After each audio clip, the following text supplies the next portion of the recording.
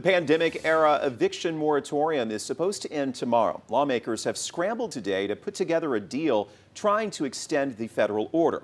President Biden even calling on Congress to extend the moratorium through the end of December. But what will happen to renters if nothing gets passed? Cristiana Ramos joins us to break it down.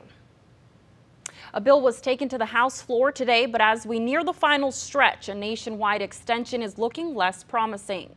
The CDC's order prohibiting landlords from evicting tenants who fail to pay rent first went into effect in September. Originally, it was supposed to expire at the end of 2020, but it's been extended a bunch of times. The moratorium has been a blessing during COVID for people who have lost their jobs, had a reduction in hours, have had to resort to drawing unemployment. Paula O'Neill is the executive director of Some Other Place. She works with families and individuals facing a variety of challenges. And with tomorrow's deadline looming, she's concerned. There are programs out there that are available to get rental assistance. Some Other Place offers a rental assistance program to Beaumont residents only who can provide proof they were impacted by the pandemic. We could pay up to 3 months' rent, not to exceed $3,000. This debate comes as rent prices have made a 1% increase since last year, according to the Census Bureau. And residents have noticed the uptick too. One viewer saying, "My rent is $190 a week. If we can't pay, it's an extra $45.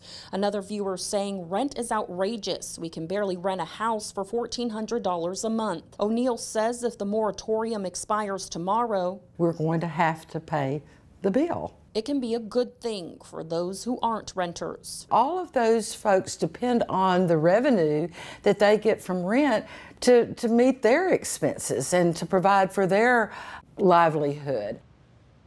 The president is calling on local and state governments to send out emergency rental assistance funds ASAP. Jefferson County Commissioner's Court will be considering applying for additional emergency assistance next week. Cristiana Ramos, 12 News.